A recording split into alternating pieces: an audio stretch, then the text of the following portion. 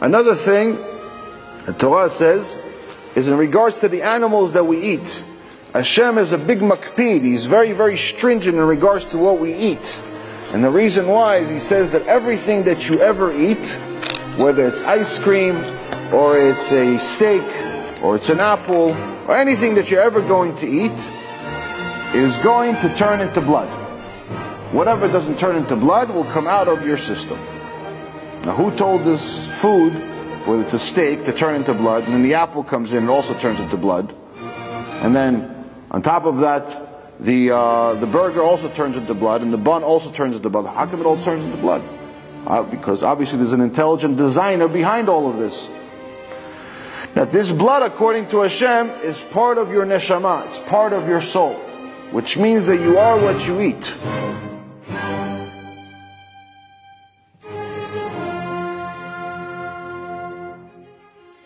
If you eat something impure, you become impure. But what does it mean impure? Does it mean you're a bad person? No, not necessarily. It means that if you try to learn Torah, it becomes nearly impossible. Because the Torah is the only thing that's truly spiritual in the world, and it's complete purity. Which means that if you go to a shiur Torah, and you eat non-kosher food, you're going to be like me when I was first starting to do tshuva.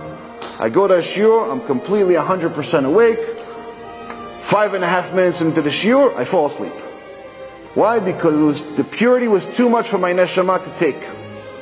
So it takes some training and obviously takes some kosher food.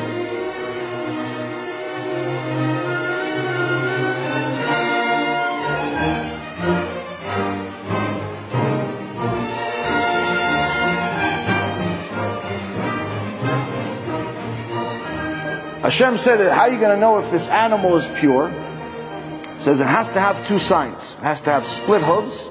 It has to chew its cud, redigest its food.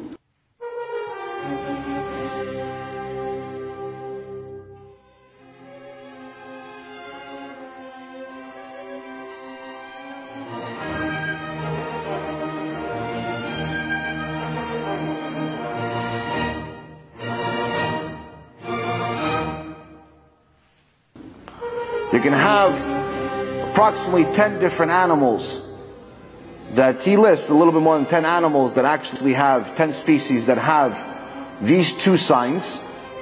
The rest of the animals in the world will not have any sign.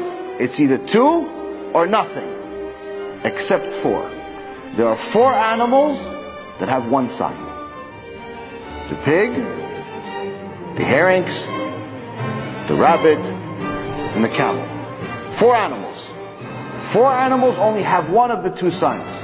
Every other animal either has 2 signs, which means it's kosher, and the rest of the animals in the world have nothing.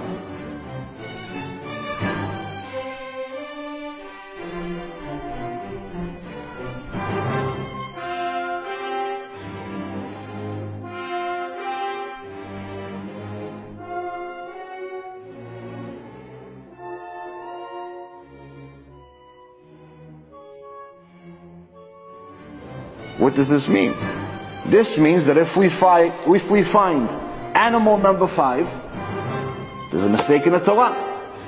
If we find another animal with one sign, there's a mistake in the Torah.